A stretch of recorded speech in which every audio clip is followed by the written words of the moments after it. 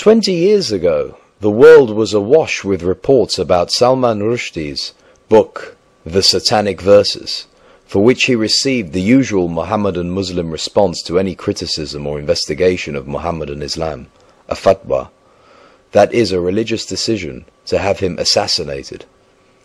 Was there and is there a record of these verses in Mohammedan Islam?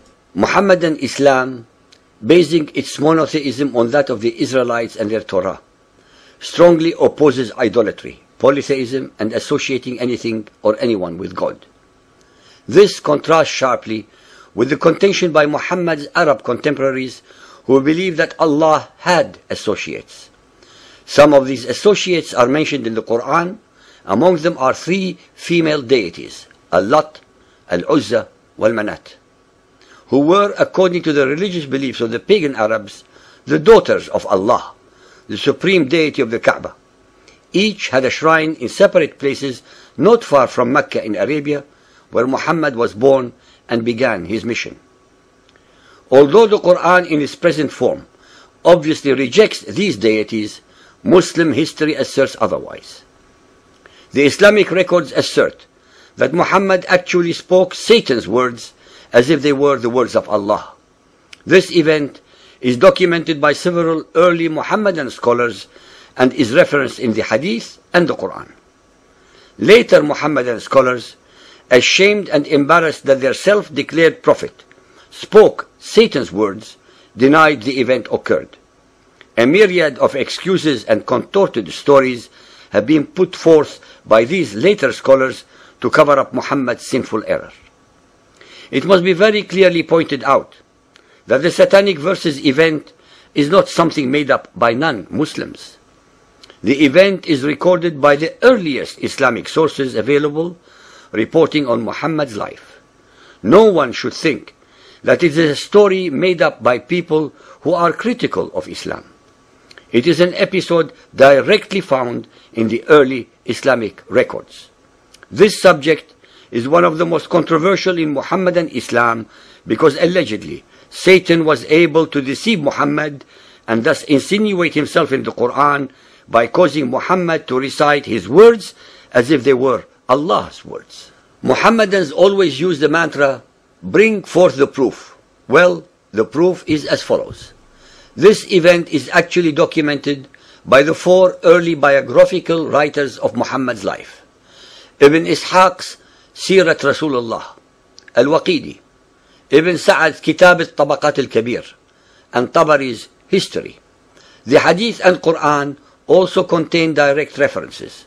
Additionally, several other Islamic scholars on Hadith, called traditions, support the event's occurrence, such as Ibn Abi Hatim, Ibn al-Munzir, Ibn Marduya, Musa ibn Uqba, and Abu Ma'shar. It is all the more strange that Ibn Hajar, a recognized authority on traditions, insists on the truth of this report and says, as we have mentioned above, three of its chain of narrators satisfy the conditions requisite for an authentic report. Because of time constraints, we shall explore Al-Tabari's version of the events, and those who need more detail should go to our definitions section in our website. Tabari Volume 6.107. Satan casts a false revelation on the Messenger of Allah's tongue. The Messenger of Allah was eager for the welfare of his people and wished to effect a reconciliation with them in whatever ways he could. He longed in his soul that something would come to him from Allah which would reconcile him with his tribe. With his love for his tribe and his eagerness for their welfare, it would have delighted him if some of the difficulties which they made for him could have been smoothed out. And he debated with himself and fervently desired such an outcome. Then Allah revealed, chapter 53, verse 19, have ye thought upon Al-Lat and Al-Uzza, and Manat the third the other? At this very moment, Satan allegedly cast on his tongue, because of his inner debates and what he desired to bring to his people, the words, these are the exalted Gharaniq, whose intercession is to be hoped for. When the Quraysh heard this, they rejoiced and were happy and delighted at the way in which he spoke of their gods, and they listened to him, while the Muslims, having complete trust in their Prophet in respect of the messages which he brought from Allah, did not suspect him of error, illusion, or mistake. When he came to the prostration, having completed the surah, he prostrated himself, and the Muslims did likewise, following their Prophet, trusting in the message which he had brought and following his example. Those polytheists of the Quraysh and others who were in the mosque likewise prostrated themselves because of the reference to their gods which they had heard, so that there was no one in the mosque, believer or unbeliever, who did not prostrate himself. The Quraysh left delighted by the mention of their gods which they had heard, saying, Muhammad has mentioned our gods in the most favorable way possible, stating in his recitation that they are the high-flying cranes, gharaniq, and that their intercession is received with approval.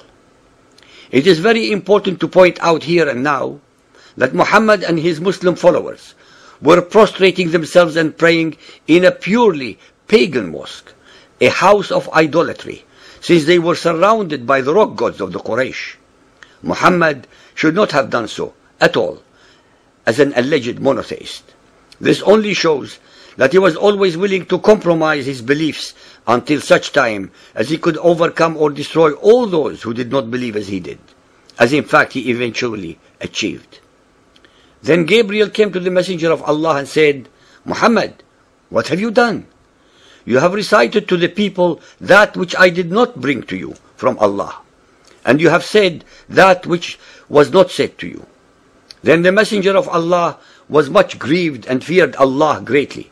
But Allah sent down a revelation to him, for he was merciful to him, consoling him, and making the matter light for him, informing him that there had never been a prophet or a messenger before him, who desired as he desired, and wished as he wished, but that Satan had cast words into his recitation, as he had cast words on Muhammad's tongue. Then Allah cancelled what Satan had thus cast, and established his verses by telling him that he was like other prophets and messengers, and replaced the offending satanic verses with, What, for you the male sex and for him the female? Behold, such would be indeed a division most unfair. The question that any inquisitive mind will ask is, how many other verses in the Quran were actually revealed to Muhammad by Satan and not Gabriel? The satanic verses also destroy another challenge in the Quran. Surah Bani Israel, chapter 17, verse 88 say, If the whole of mankind and jinn were put together to produce the like of this Quran, they could not produce the like thereof, even if they backed up each other with help and support.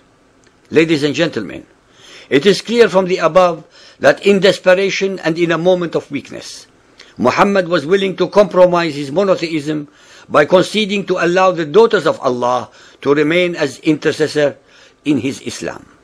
That is, he was willing to allow 3 other associates with Allah. Muhammad actually sinned, and all the excuses that we read and all the explanations are used to hide a very simple fact. Muhammad kafara, because he associated other gods with Allah. When he realized the enormity of what he had done, he repented, and to rectify his error, he first accused the innocent Satan of having tricked him, and then revealed the very conveniently descended abrogating verses, followed by others in which Allah only admonished him and made light banter of his enormous sin. Neither Satan, Gabriel, nor Allah were involved. It was all Muhammad at his very best, deceitful, wily, beguiling, and very much in control of his mostly very superstitious, ignorant, fearful, illiterate, and totally obedient flock.